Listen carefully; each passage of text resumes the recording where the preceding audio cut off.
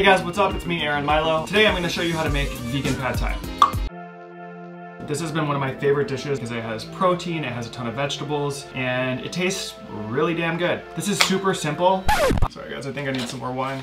Where do I start? First thing that you need, vegetables. This is amazing. It's $3 and it came with zucchini, yellow squash, carrots, cilantro, green onion, and ginger.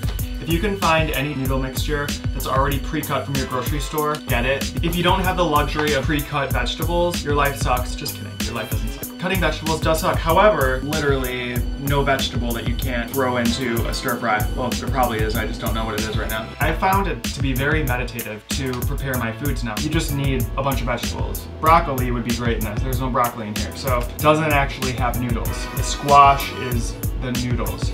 Tofu, incredible in stir fries. I can't get enough of it. Start cutting your tofu. What is that? Put a little olive oil in before you start grilling the veggies. Tofu in. Throw the vegetables in. I like to do it a little bit longer, and then while I'm cooking these is when I will make the peanut sauce. Natural peanut butter. The simpler the ingredients in your peanut butter, the better, obviously. Don't think about it too hard, just get the best peanut butter you can. Almond butter is great too. Stir this up a little bit. It can actually be as much peanut butter as you want. I like a lot of peanut butter. Liquid amino acids, it's kind of a soy alternative, a lot less sodium. This one is, I think new, the first time I saw it at the grocery store, but they also have one just called liquid aminos that is great too. Apple cider vinegar, a couple tablespoons of the apple cider vinegar. The two spices that I use are ginger and cayenne, and also cilantro is really good in this too. I might put some bananas in here. I'm not sure where I got banana chips, but I feel like that would be kind of cool on the top of it. I'll probably put some bananas in this. I have my vegetables cooked. Gonna let them cool off for just a second. All right, second's done, I'm hungry. Just add them to the sauce, like so.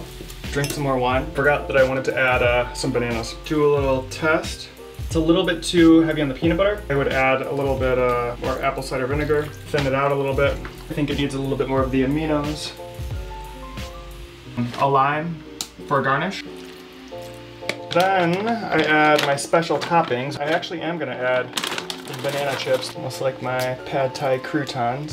Look how beautiful that is. Some sunflower seeds. I got some ground flaxseed, adding some health benefits and some crunch to it, and then adding a little zest of lime. It is so easy to just throw different things into this and make it your own. Oh, I forgot that I put bananas in it and bananas on top of it. Bananas on bananas. I think this is great. So if you liked this recipe, please like and subscribe. Au revoir.